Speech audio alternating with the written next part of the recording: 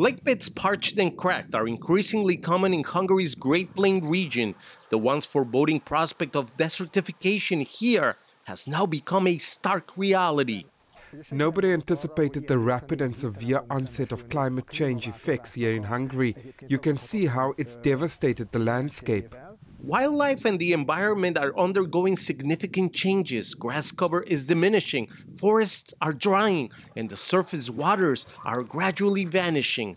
And we are severely affected by the effects of climate change, for example, droughts or flash floods or heavy rainfalls and strong storms. When it gets hotter within the Carpathian Basin, there are no big wind streams which can move this hot air quickly out of the basin. Hungarian farmers are coming to terms with the possibility that dry pastures and withered fruits might become the new normal. Global warming is expected to adversely affect a significant portion of Hungary's agricultural land. Droughts have led to the destruction of over 500,000 crops, resulting in multi-million-dollar losses for farmers.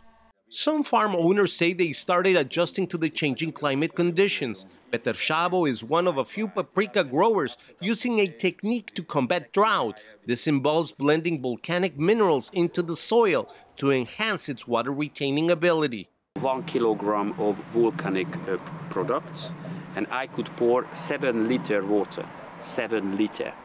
And that volcanic water is getting just bigger, so the volcanic material can keep the water inside for 8 or 10 days and the plant still growing.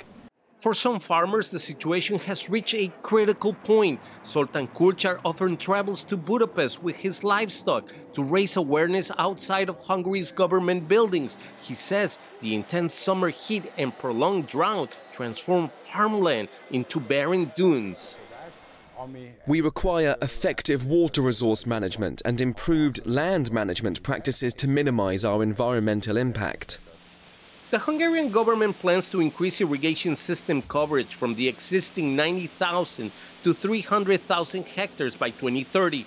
However, this will only account to 7.2% of the country's total farmland, which amounts to 4.1 million hectares. The alarming scenes we're witnessing now might just be a preview of what lies ahead for Hungary.